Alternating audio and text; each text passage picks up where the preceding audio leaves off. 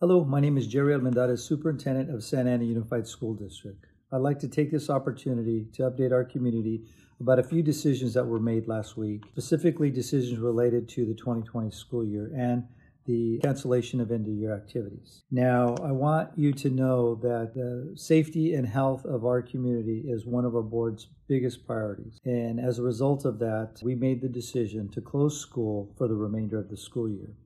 But just because school is closed does not mean instruction stops. Our students are provided an opportunity of remote opportunities to interact with their teachers, as well as opportunity to pick up printed curriculum packets and continue their learning that way. Having said that, I also want our students to know that we don't want you stressing out about your grades.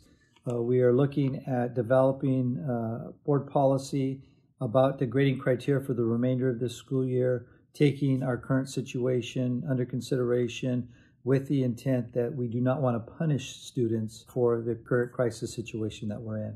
So more information will come out regarding the grading policies and criteria. We are mindful of those seniors that are graduating and going on to the universities. We are working with our local universities, our counselors, our high school administrators, and trying to develop a process that works best for everybody.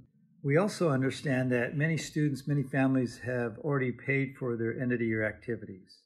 And with that in mind, we've asked our site administrators to begin the process to refund those monies that were spent on school-designated activities, in addition to also allowing students on campus to pick up personal items that they may have left, sporting equipment, musical instruments.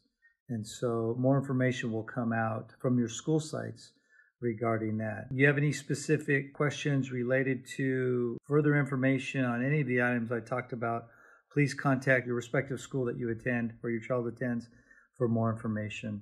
I also want to address the class of 2020 and just tell you how sorry I am for the situation that you're currently in. But I also want you to know that your site administrators are working hard to develop a way that we can recognize you for your hard work and for all of your accomplishments. The decision to cancel the events was not an easy one.